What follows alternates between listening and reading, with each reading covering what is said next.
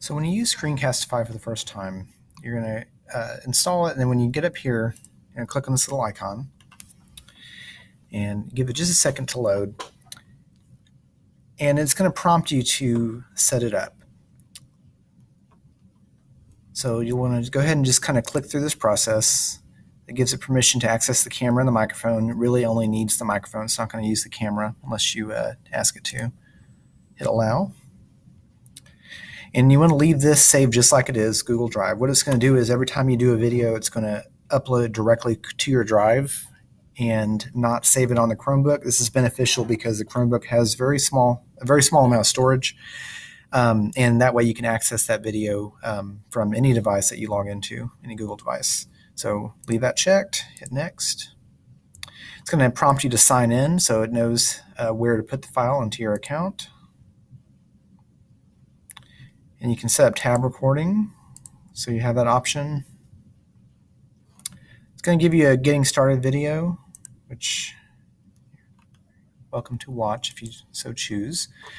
So now we're ready to record.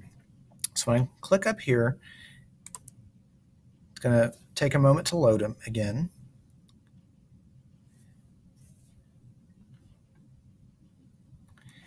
And I'm going to go ahead and record the entire desktop.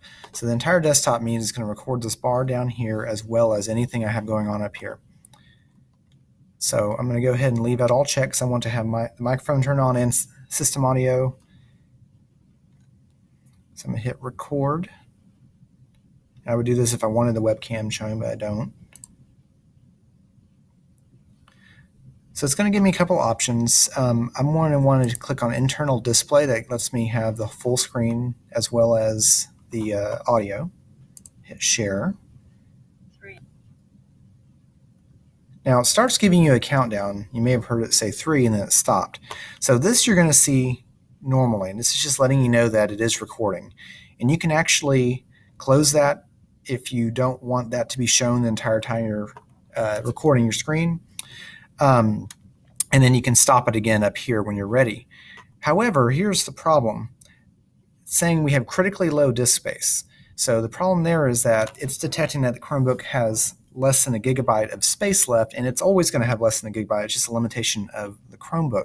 So it's not going to ever let you record a video as set. So I'm going to close this and close this. So it's not recording right now. I'm going to click on this again. And like I said, it's automatically paused. I'm going to click right here, and I'm going to go to Options. So I click on this, went to Options. It's going to open up a tab with the options that are specific for Screencastify. And so here, one will definitely leave that as Google Drive. We'll see that in a moment.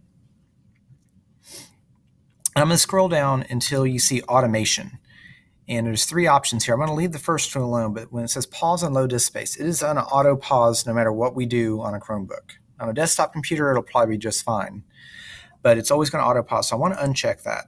That's going to allow it to record normally when you want to start, even with the limited storage space on Chromebooks.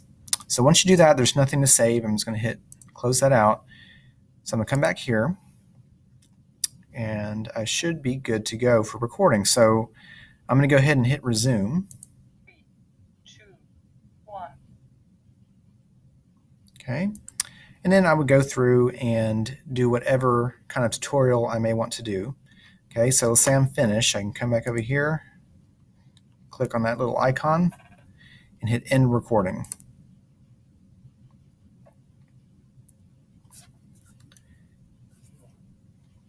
So it's going to auto, and you'll see this pops up. It tells you saving onto drive.